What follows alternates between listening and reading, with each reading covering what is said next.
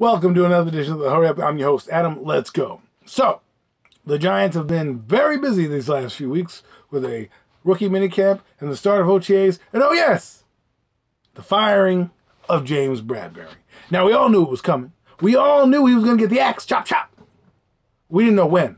We didn't know when he was going to get the axe. Now, some people say it's for the rookie class. For me, I think it was for the rookie class, you know? I mean, they're all getting signed right now. Everyone across the board is getting signed. So you needed that money.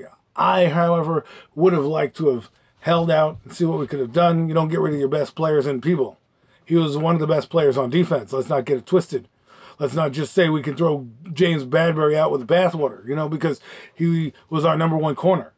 Our Dory Jackson only had one interception. James Bradberry had 3. James Bradberry, you could say, impacted the game more. I mean, he damn near won the Redskins game on an interception pick, you know? So he's a valuable asset. And he goes to a place we didn't want him to go to. We heard he would be rumored to go there, and he went there. And I don't blame him. He went to Philadelphia, right down the turnpike. Probably an hour and a half from where he lives now. Damn.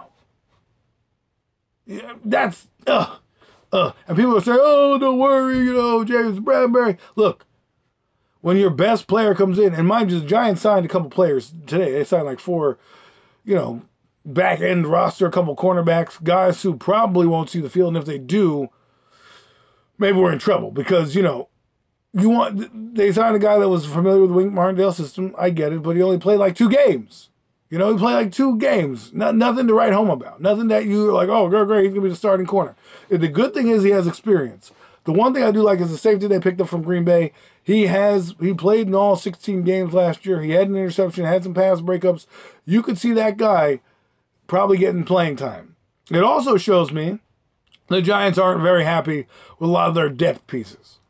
Okay, a lot of their depth pieces, bringing in more competition. They're going to be doing that the entire time. Now, this doesn't mean these players are going to be here forever.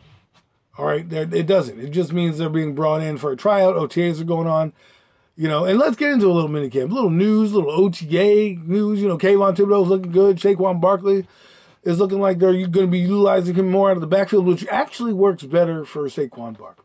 Gets him less touches, less wear and tear on the tires, less wear and tear on his legs, and can actually utilize him as a weapon, unlike the last regime or the last coaching staff, which could be an indictment on both the coaching staff and the offensive line, right?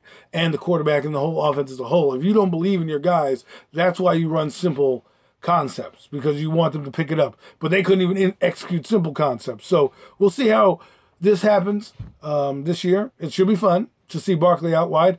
And I'm going to make a surprise pick right now. It's probably not going to happen, though. But in the running back area, Antonio Williams, Buffalo running back, came off their practice squad, now playing for the Giants. I wouldn't be surprised if he's one of the guys on the 53-man roster, and it's a 3-horse, and it's a 3-back race with Corbin, the FSU player, on the practice squad. I could see that happening. Antonio Williams already has a little bit of experience in this offense.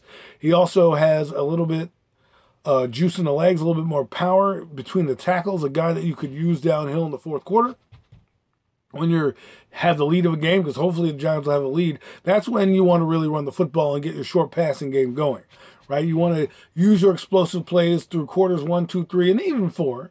But when you get the ball inside 4 minutes in the fourth quarter or in the 4 minutes of the half, this is where you want to run the football. So I think Antonio Williams could be the Devontae Booker of the team. Gary Brightwell, I don't think is going to make the team. I think they like Corbin. Jeremiah Hall is also a guy, undrafted free agent guy, I think is going to intrigue the Giants as a halfback, fullback, tight end type of role. He's going to play 3 different positions. It'll give an extra guy in the red zone, an extra blocker when you're doing goal line or power back situations. And, you know, and overall, just a dump off for Daniel Jones. You can never have too many of those.